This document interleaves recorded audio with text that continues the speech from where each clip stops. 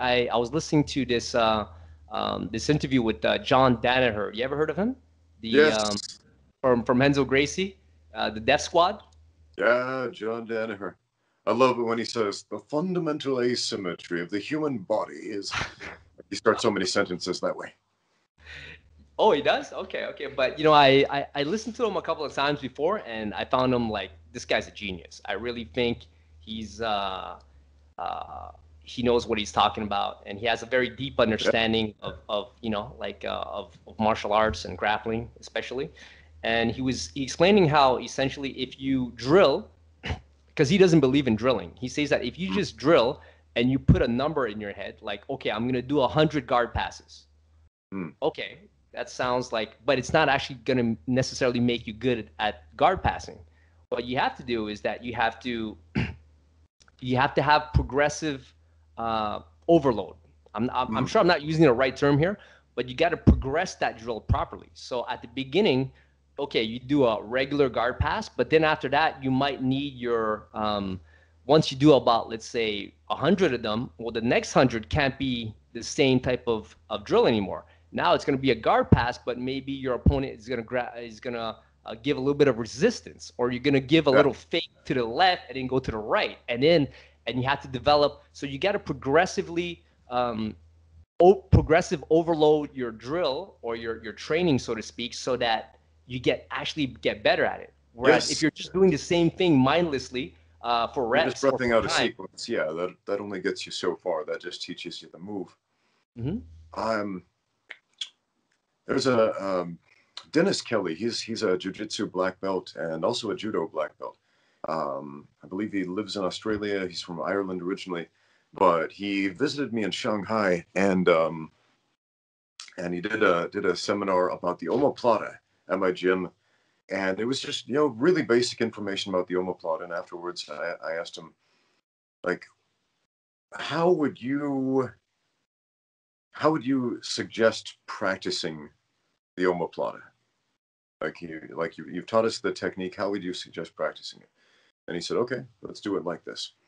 We're going to start the roll like about 2/3 of the way into the submission. So we've cleared the shoulder, right? We're almost at the end of the omoplata, right? All you have to do is, sit up and twist and grab, and then you have it, right?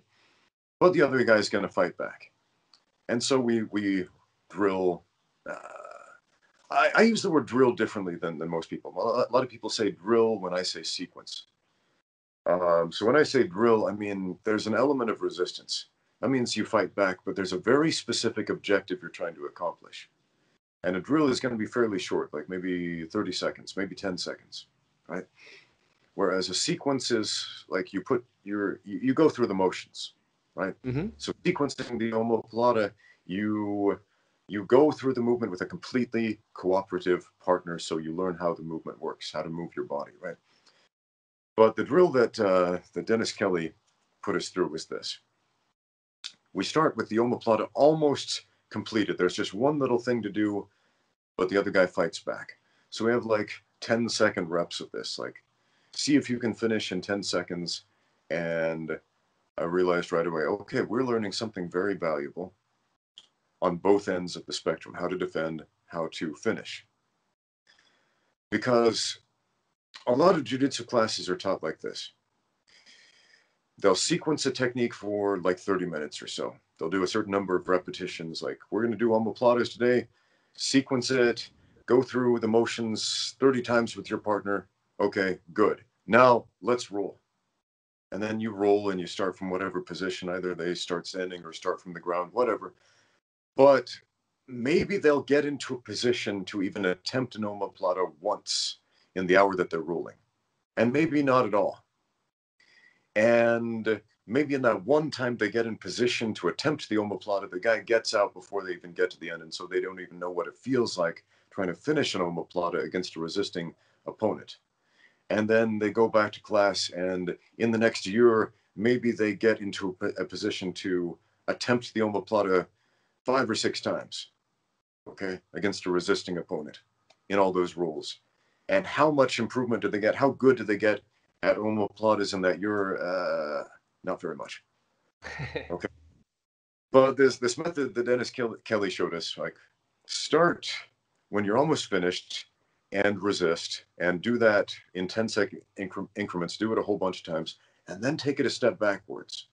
Okay, so you're like 2 steps away from finishing, and then we fight for it, and then take it back one more step. Now we're 3 steps away from finishing, and then take it back 4 steps. We're 4 steps away from finishing. So exactly what you're saying, that progressive overload, if you will, make it a little bit more difficult each time.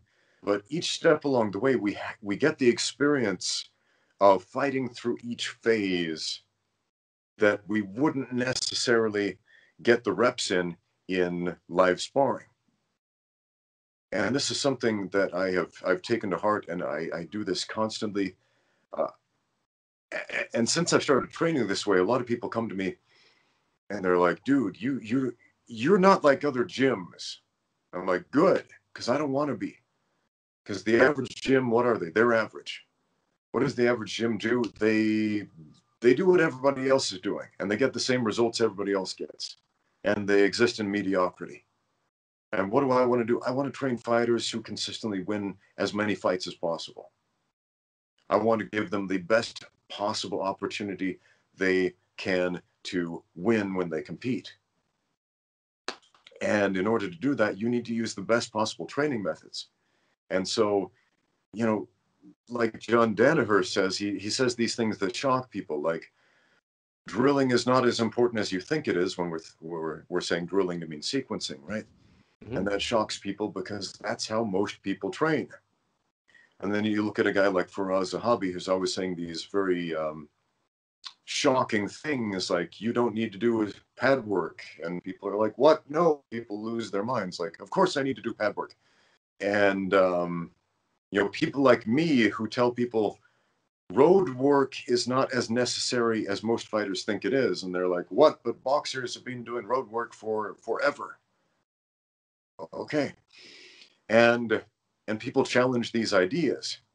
And it makes sense to challenge people who are challenging conventional wisdom. But you also have to ask yourself, are your training methods giving you the results that you want? And if not, why not?